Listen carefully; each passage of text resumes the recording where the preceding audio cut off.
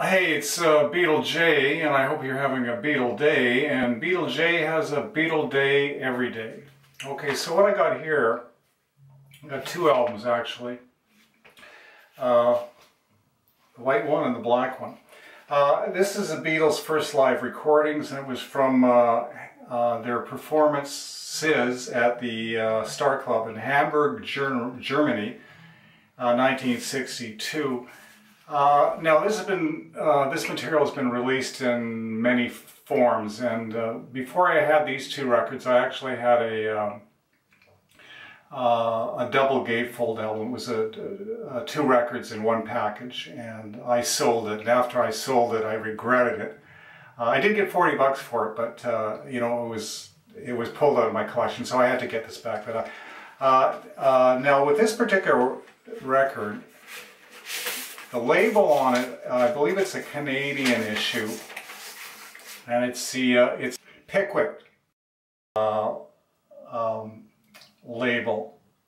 Now I've had a listening to the recordings, and very exciting, low fidelity, but you get a good idea why Beatlemania started. Very high energy. Very raw, very sexual, but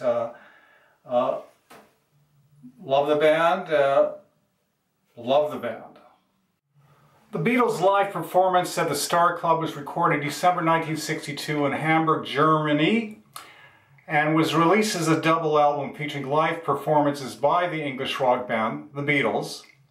The album was released in 1977 in a variety of versions, and it comprised of a total of 30 songs that were performed by the Beatles. The recordings were done with a single microphone on a home tape recorder. The results were less than spectacular, with very low fidelity results.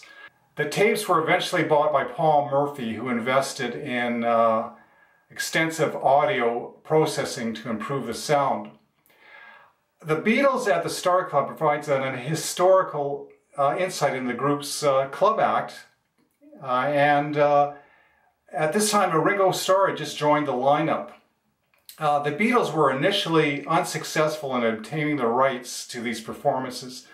The material has been issued in many forms. The